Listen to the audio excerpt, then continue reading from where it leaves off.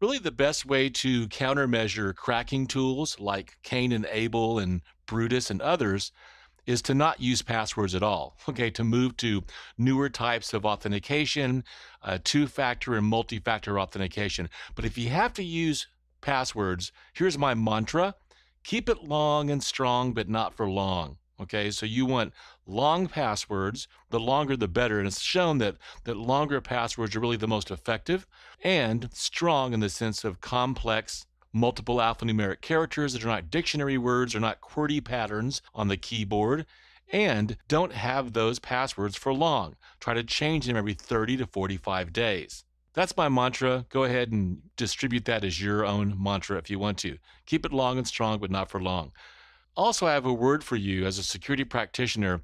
If you have weak, simple passwords, or you allow weak, simple passwords, or your passwords are so complex that they cannot be remembered at all, have to be written down on sticky notes. Okay, so my word for you is bogus plus forgotten is bogotten. So we want to eliminate bogotten passwords and passphrases as well, ones that are extremely simple or so complicated and so complex that nobody could ever make a mnemonic for it, and they have to write it down on some sticky note. So no bogotten passwords. Let's talk now about the forgotten password feature issue, or the password reset technique that you see on websites. One of the challenges we have as security practitioners is there's no industry standard for implementing a forgotten password feature. So the result is that you see applications forcing users to jump through a myriad of hoops involving emails or special URLs, or creating temporary passwords, creating and answering personal security questions, and so on. And with some applications, you can recover your existing password, but others, you have to reset it to a new value. And I remember recently being in, I think it was Dante's first circle of hell, okay, known as limbo, because I changed my phone number. And one of the payment sites was using my old number for SMS verification. So I would go up to the site to log in, and it kept asking me to do a two-factor authentication, but to my old phone number on my old phone. And when I contacted customer service, they said, well, you need to log into your account and change your password or change your phone number. I'm like, yeah, here's the problem. I can't log into my account to change my phone number because it keeps sending the two-factor authentication to my old phone on my old number. So even they couldn't figure it out. So they just eventually, temporarily removed the two-factor authentication until I could go and get it figured out. So these types of things, we need to look for solutions for our employees and for our organizations, and make sure the processes we go through to deal with forgotten passwords, either on our commercial websites or our internal intranet, are standardized and done in a secure fashion. Now, in this demonstration video, we want to isolate some of the top products that are out there and go do some homework to make sure we're prepared for the exam.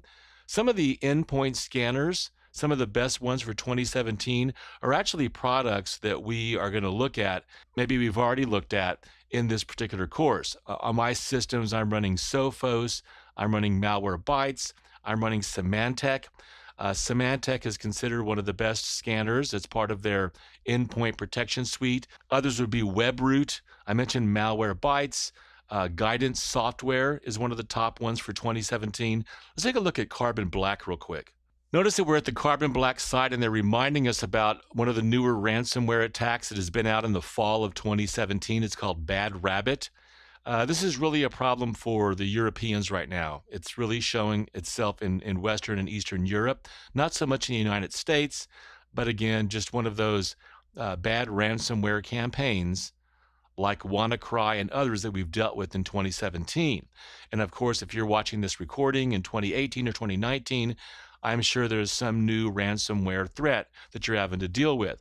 But Carbon Black is actually one of the forerunners in a wide variety of security solutions. But if you go to their products up here, they've got several things that you might want to go and check out by use case. So whenever you see solutions and you see by use case, so for example, over here, you want to make sure that you go and kind of take a look at different case studies, okay?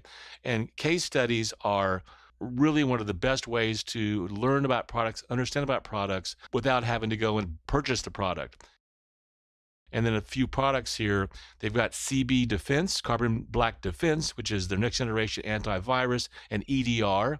CB Response, which is their threat hunting and their incident response for your Security Operations Center teams, your hunt teams, and CB Protection, application control for servers and critical systems. For example, your ICS controllers in your SCADA environment. So Carbon Black is one of the top products that does, excellent scanning and visibility and remediation on endpoints. So you want to check that out.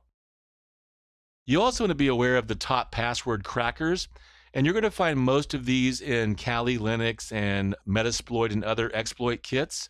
Crackers can be specialty tools, okay? They can specialize in cracking Adobe PDFs. They can specialize in cracking Snapchat.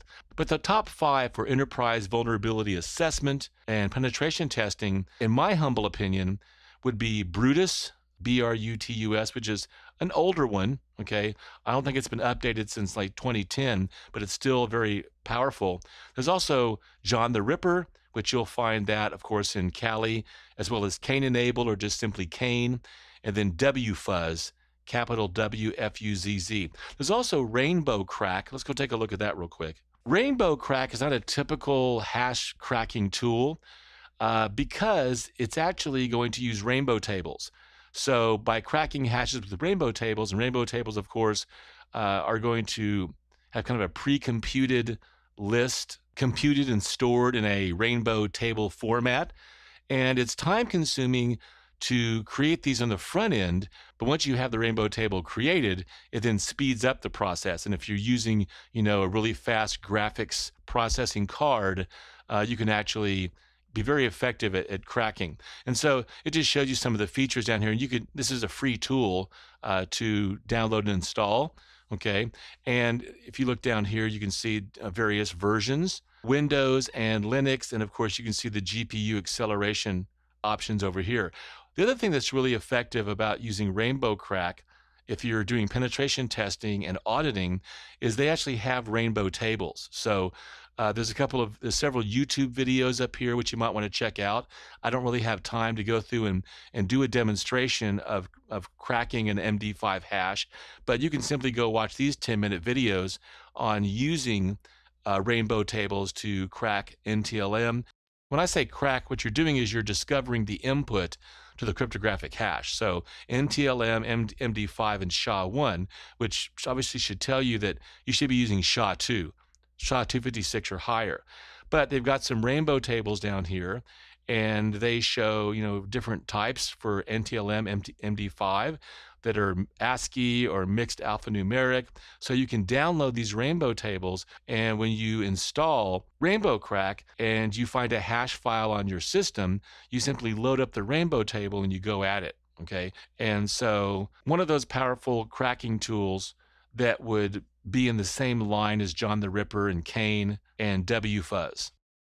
I also want to mention password managers, which are excellent tools, especially for the small to medium-sized business.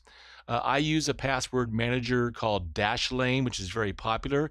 I also, since I use Zoho for a wide variety of tools like CRM and MDM, as well as my webmail, zoho.com, ZOHO, they have a product called Zoho Vault. And so these password managers allow you to create a master password. And so I use both of these, but with my 50 some odd different website passwords I've accumulated over the years, I can use one strong master password.